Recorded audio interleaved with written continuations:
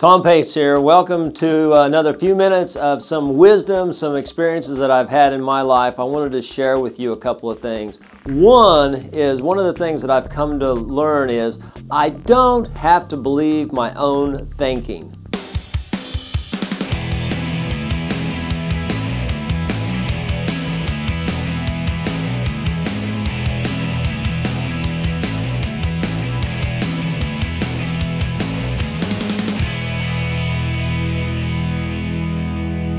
Sometimes my mind tells me all the reasons not to take positive action. Sometimes my mind tells me that what's the use, give up. Those are not the kind of thoughts that I want to think about. One of the things that I'm really impressed with all presidents of the United States is how they're able to compartmentalize their days. Just think, back when Bush got the notice that a plane had crashed into the Twin Towers, and he was at a school doing some reading with some of the students, itty-bitty kids in elementary school, and he was having a discussion with them, doing some reading, and a Secret Service agent walked up to him and told him that a plane had crashed into the Twin Towers. And he thought about it for a quick second. He said, okay, and then he went back to what he was doing. How could we do that? I wasn't able to do that myself once I heard about the plane crashing into the Twin Towers. I was actually in Florida with my family. We were getting ready to go scuba diving. We were getting ready to get on the boat to go out, and then the second plane hit the second building. And that's when it was really difficult to defocus from that. But the guy I was with, he said, look, we've already paid to go scuba diving. We're in Florida. There's nothing we can do. Let's just go scuba diving. I didn't know if we were in World War III or not, but I went scuba diving, kind of compartmentalized my hour or 2 hours. The rest of the week, like everybody else in the United States, I was focused on the television trying to find out what was going on. I had a lot of questions. But how do we compartmentalize? How do we take a positive situation or a negative situation and be able just to focus on that moment and then put it in a box, so to speak, and then move on to the next thing? If we're having a tough time at home with our spouse and we leave the house upset, we go to work, I take that with me. Luckily, my wife and I, we've got a great relationship. I rarely, if ever, have left the house in the morning mad at Leslie. We have a high level of trust and respect. In any relationship, I think it's really important to have a high level of trust and respect. I also heard that, that obviously love should be unconditional. Well, I believe that respect should be unconditional, that we should respect people for being people, not necessarily respect their behavior and not necessarily love their behavior, but we should always love people and we should always respect people, not their behavior. Thanks for watching this Tom Pace video. Don't forget to give a like and subscribe to this channel. Tom Pace is a multi-millionaire and wants to share with you all his experience. Please leave a comment below this video. 25, 35 years ago, if you asked parents, what did they want for their children? And what most parents would say 25, 35 years ago is they would say they wanted their children to have integrity, to have good character, to have good judgment. Today, when you ask parents, what do you want your children to get? What do you want your children to be? And a lot of parents will say they want their children to be happy. Now, I believe in order to be happy, I need to have great character. And I need to be working on worthwhile things. I need to be working. I believe that God wants us to work, not to be leisure all the time, but to work. And it's important what kind of work I'm doing. Am I doing work that glorifies God, that makes this world, this earth, a more loving, respectful place? Or am I just concerned about what's in it for me? My philosophy is the more I give, the more I live.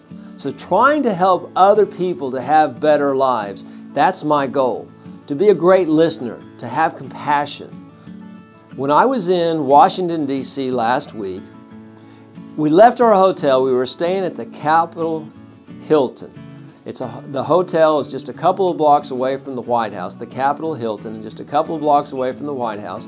And Leslie and I and the girls, we were walking to dinner, and the street out in front of our hotel was about 5 lanes wide. And so the light would give you about 40 seconds to get across if you were walking across, which is ample time for the average person, but for a senior, it might not be enough time.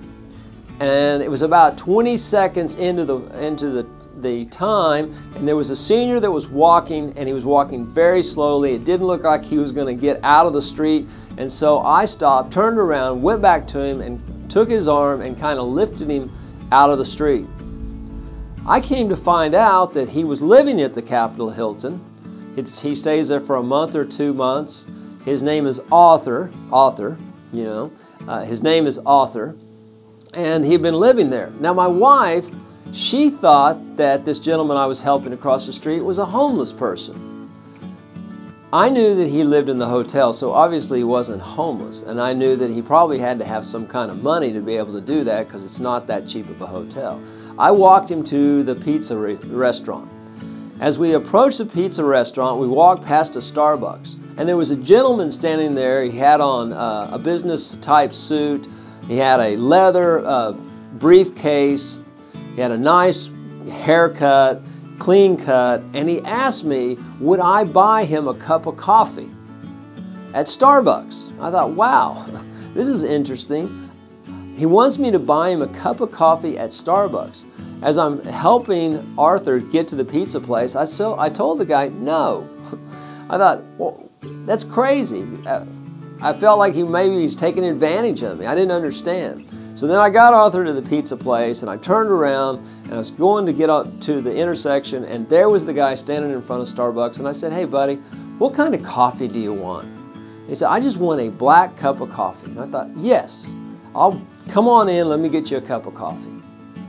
Back in 2001, 2002, when I was going through my desert, when I was losing everything financially because I was in a class action lawsuit, things were horrible going on in my life, I went to my barber and I said, I have a situation. I don't have enough money to pay you the $20 for this haircut today and be able to go pick up the food for dinner for my family tonight. Can you let me pay you next time I get a haircut? And he said, no, you need to pay me today. I was really hurt by this because I've been going to this guy for a long time. And so I went ahead and I paid him the $20. I don't remember how I got food for the family that night, but it wasn't easy. It was humiliating, whatever it was.